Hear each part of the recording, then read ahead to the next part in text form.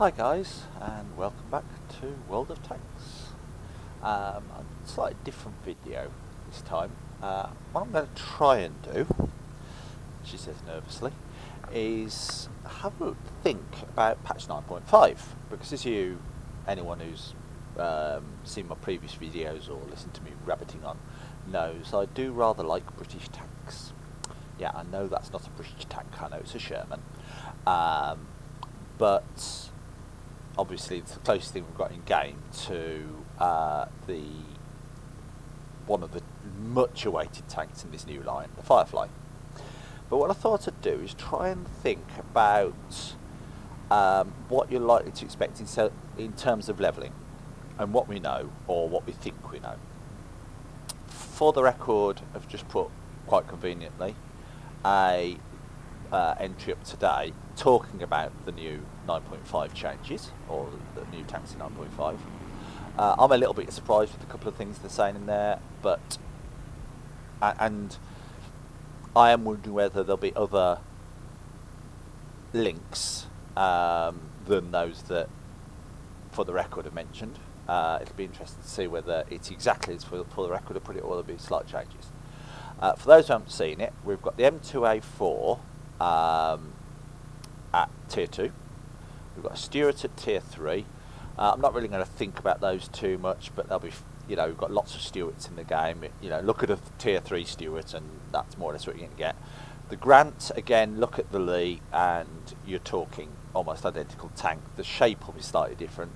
If they model it correctly, the armour should be slightly better on ours, because one of the things the British specified on the Grant was that the armour should be thicker. Should have a different top turret.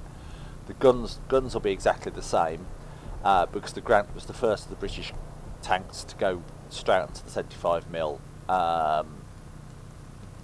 gun with the better high explosive round. It'll be an inferior. It'll be exactly the same gun as the Lee, or should be.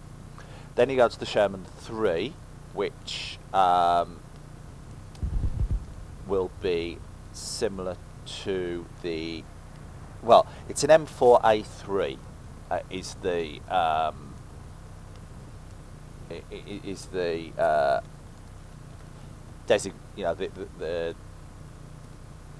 designation that Sherman 3 is an M4A3, which I'm just trying to remember. I think. Oh wait, M4A3. It's a welded hull, so it'll be similar to the Easy 2 or even the Easy 8, which I've got in the picture. So I'd expect something this shaped, and the guns quite possibly will be exactly the same. So the Sherman, I would expect an Easy 2 rather than an Easy 8 because of the armour. The Easy 8 obviously has got heavier armour, with essentially the same options that that the cast Sherman has that the Americans use. I might be completely wrong there. That's just my guess. It won't now. The Easy 2 obviously goes up to the GAA. Doing some research, the British never actually fielded the GAA, so you might find it'll be, or the way I do it is that it will be this hull that you see on the screen now, the Easy 2 hull, but with the options in terms of gunnery and engines of standard Sherman. It'll also have standard Sherman suspension, almost certainly, because the HVSS suspension was never used by the British operationally. They did have a few tanks, but they never used it operationally. Radios will all be British. Again, same with the Grant. So your radio options will be, look for comparable tanks for the tier 5s, things like the Crusader, that kind of thing. Maybe even the Cromwell's radio options will be what you'll get on here. I know the Cromwell 6, but that's sort of where I'll be looking. So at this stage, you're talking very American in terms of what, so there's not much crossover. Because one of the things to remember, and this is the points That's oh, excuse me, that was my flatmate bang clattering in the kitchen. One of the things to remember, or those who might be new to the British line, is that there's a lot of crossover between components. There are exceptions, but really good examples are things like the Centurion. If I look at the research tree and pick that engine, it's on 2 heavies, 2 medium tanks, and 2 artillery. So you've unlocked one, and you get this throughout the British line. And in fact, that engine you may well see on the Conways, on the 2. There's effectively 2 Conways at 9 and 10. Those will be, or there's Conway and an FV4004, I think it's called. Yeah, FV4004 Conway and the FV4005 Conway Stage 2. I think that's the full designation of those 2 tanks. They will almost certainly use that tank. So you'll see 2 more, users of that engine. And it's the same with things like the guns. Although the guns get interesting, we'll go into those in a bit more detail. But if we just look at the Type, the 20-pounder Type A, Carnarvon Conqueror, 4 of those tanks use the same engine. You get this crossover a huge amount, and this is the reason that I've decided to do this video. Is that if you think about, okay, that's going to come from there, you can actually should be able to do a certain amount of preparation, which will make your grinding this line quicker, or even doing it the other way. You might prefer this line, but actually think, well, actually I like a Centurion. If I go to the, can I do stuff out of the new TD line that'll make my life in the Centurion easier?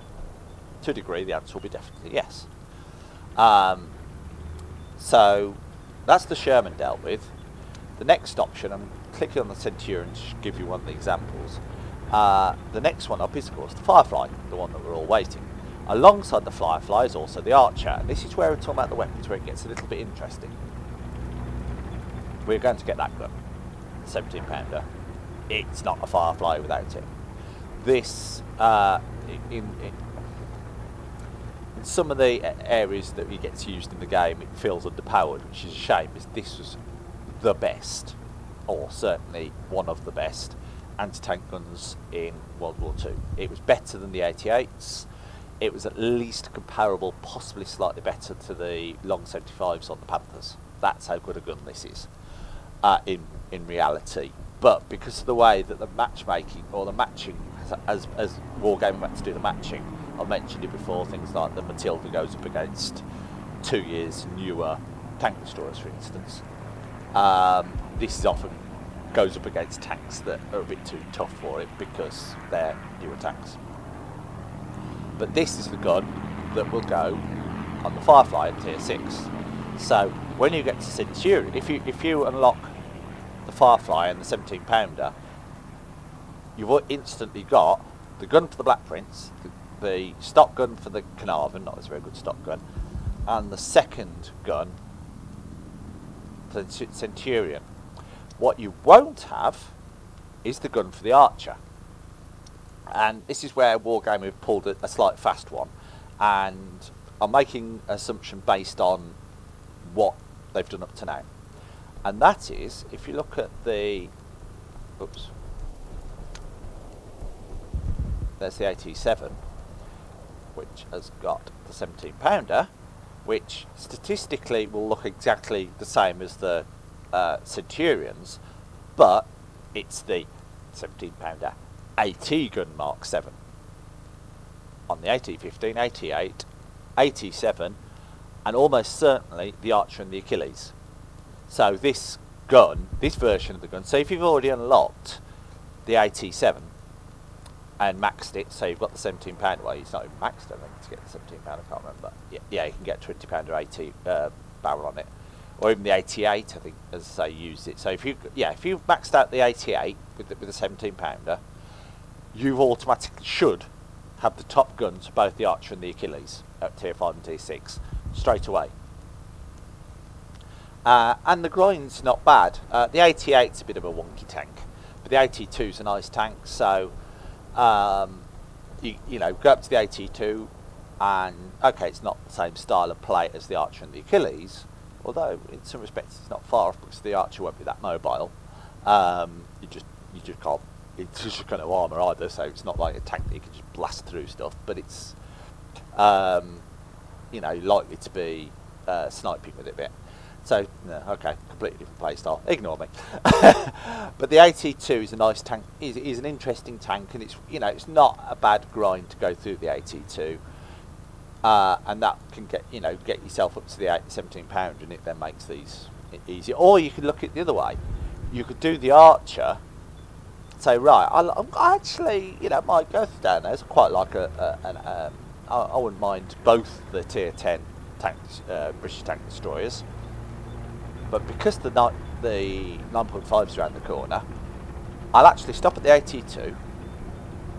Then I'll get the Archer, max that out, get the 17 pounder on the Archer, and I've instantly got the gun for the 88. And this is sort of what I'm trying to get you to think about. And the purpose of this video is looking at sort of the crossover between the current line and the old line. The Achilles, that'll be an M10, so going back to the Americans, so just look at the M10 and anything common between the M10 and the Sherman or the Grant.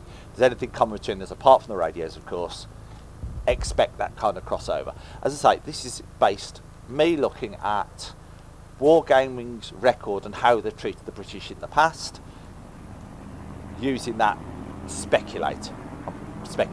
I'm basing this purely on intuition, nothing else. I haven't got any insider knowledge or anything like that.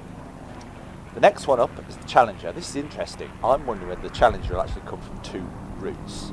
By the way, it's been said that the Archer is going to come off the Valentine.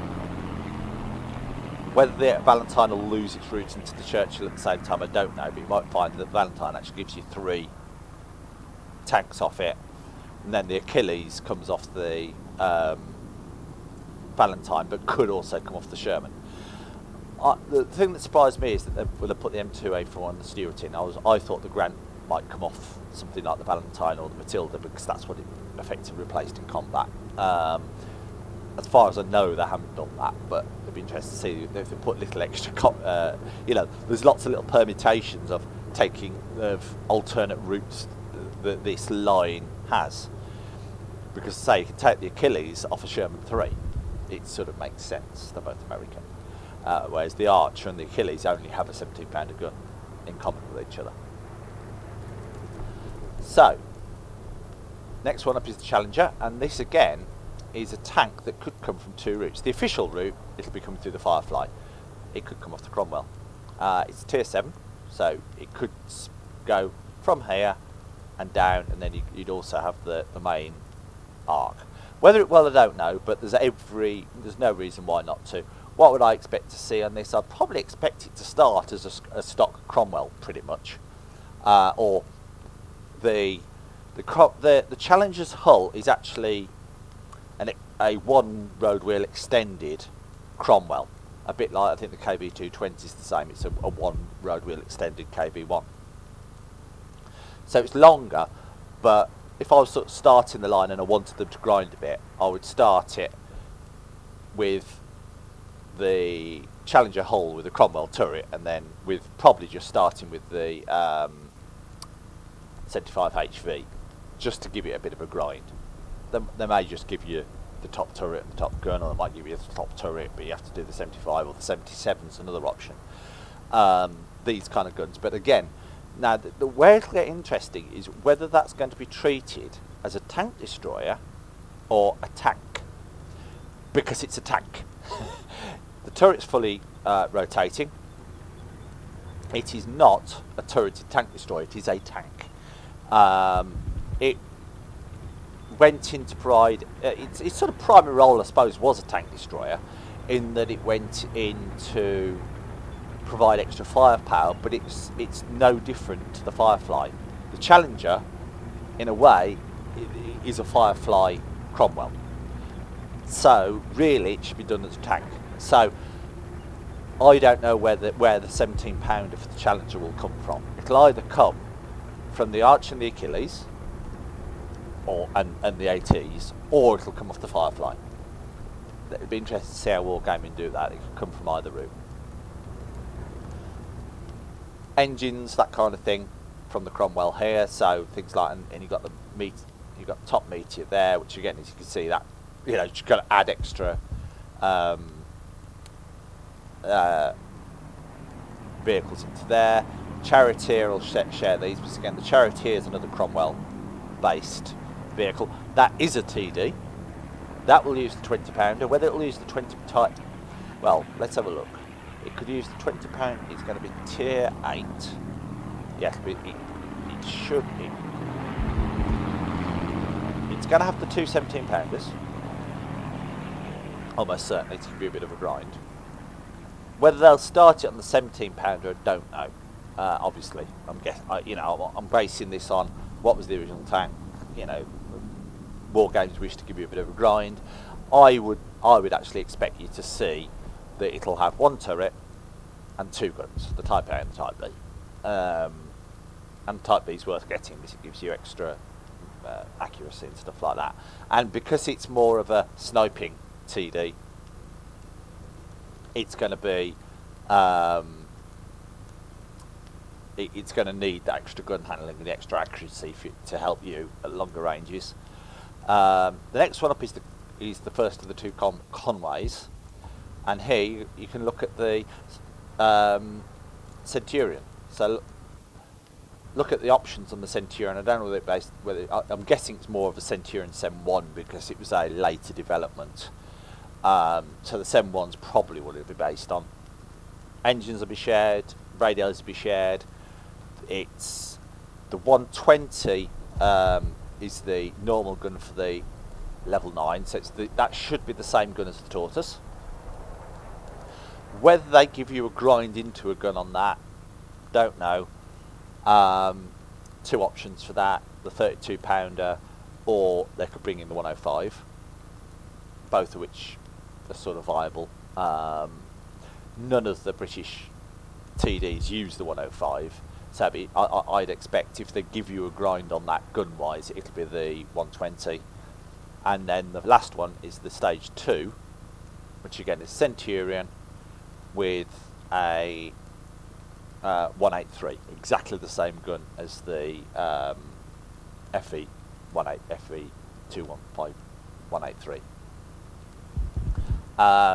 So both of these are going to be more mobile. I would expect a 40k top speed, the same as the Centurions, same engines, same radios, guns as per the Tortoise and the 183. Rates of fire, it'll be interesting to see what the rates of fire are like. Things like the Charioteer at tier 8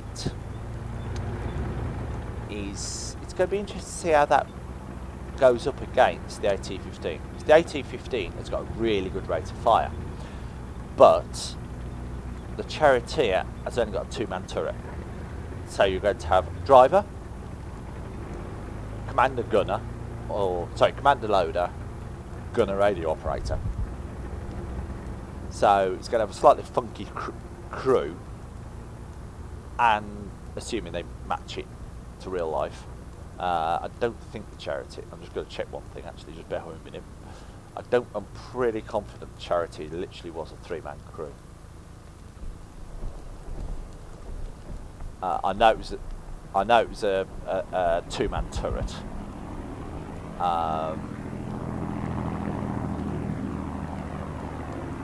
2-man turret.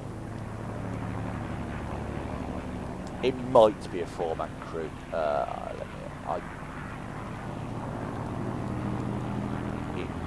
I'm just looking at Wikipedia. Wikipedia is usually quite good for little bits of specific information like that.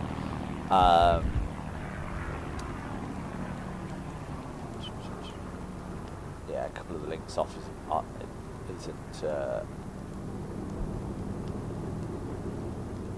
helping. So no, I'm afraid I don't know whether that's likely to be a 3 or a 4.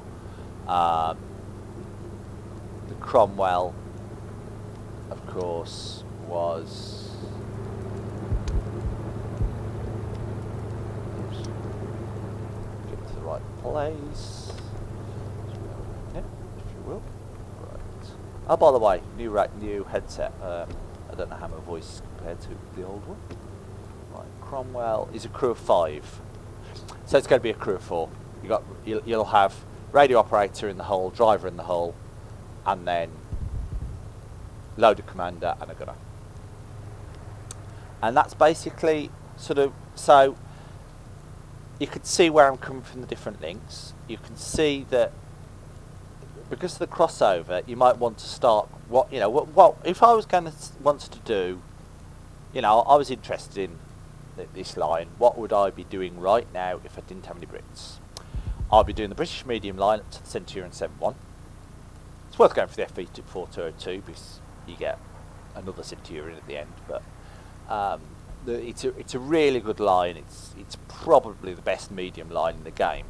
I'm not saying every medium tank is the best medium for its tier, but there isn't a bad medium amongst them. Even the 402 isn't a bad medium. It's not the best at tier 10, but it's not a bad medium. The Crusader is a light tank, but is effectively a medium in all but name, and that's not a bad tank either.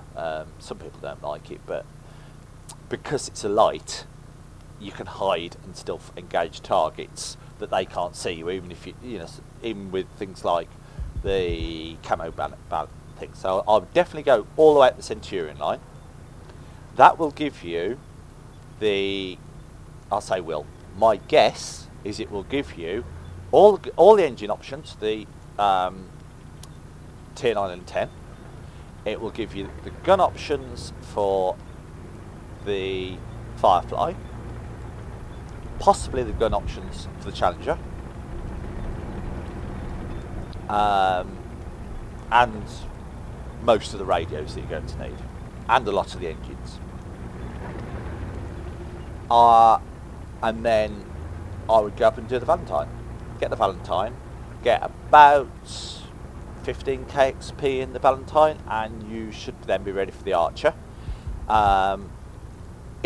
Depending on which way you want to do it, if you want the 17-pounder ready, then you're going to have to do the 88. And the 88 itself is a bit meh. The 87 after it I quite like, but the 88 is a bit, because it's got weird gun arrangement. The 87, you can hide around corners and can actually have quite fun games in it. I've got some monster steel walls in that by getting just the gun around the corner, and I'm engaging targets and just sitting there just blasting away at them. But the 88 is a bit meh, so you may or may not want to do that. You may want to wait, but at least if you've got the Archer unlocked, you can go straight to the Archer. You can then get the 17-pounder for the Achilles, possibly the 17-pounder for the Challenger, possibly the 17. Sorry, it'll be the 17-pounder for the Achilles. It might, it'll be interesting to see what they start the Charioteer on. I would have thought they just did the 20-pounders on the Charioteer. So, and it'll be the 17-pounder for the Challenger if the Challenger's a medium. But by going through the Centurion line, you've covered both bases. So, by the time you get to the Challenger, if you've done the Archer and done the Firefly, got the 17-pounder in both, you've got the 17-pounder for the Challenger. But by doing the Centurion line, you've got the 17-pounder for the Firefly, or should have, assuming that all this is based on a bit of consistency from Wargaming. Wargaming consistent, this is what I would expect. Anyway, that's sort of what I'm thinking. What I'm going to be doing is playing a bit of my Valentine. Thank you. To try and get up, I'm about to start a new crew through a 100% commander in, just so it was not so much it's tolerable. This is not a bad little tank, but the bonus you get from having 100% commander. I've got 92% on these two. The reload's a bit slow. I wouldn't try not to spend money on getting that up. But anyway, I hope you found this useful. And I think, I like the British line anyway. But anyway, so yeah. Quick recap. get up to at least Centurion 7.1 maxed, and Valentine with 15k XP in it, and you've probably got most of the weapon options for everything from the Challenger to the end, the Archer, the Achilles weapon options. You'll have the gun for the Firefly in theory, but the rest you'll have to grind. So you'll have to grind the M2A4, the Stuart, the Grant, the Sherman. You'll obviously have to grind the XP unless you've got free XP to get into the Achilles. You may have to grind some modules in that, depending what the crossover is, back to the Firefly and the Sherman, which is, say, you can look by looking at the M8, M10 and the Sherman on the American line. I'd expect that to be roughly the same. And basically it should make your grind a lot easier. And if you want to, it's what I'll be doing. I've got most of this unlocked for me anyway. But I'll be putting 15k XP into the Valentine over the next couple of months, and therefore hopefully be able to get the Archer. And the Archer, I like the Archer. For those who don't know, the Archer is a backwards TD, a bit like the Crusader SP. It'll be very much a sniping TD. Probably have a similar angle of view to the Electo, and very much a tank. You'll play it probably very similar to the Electo. Won't be as quick, but you'll be able to.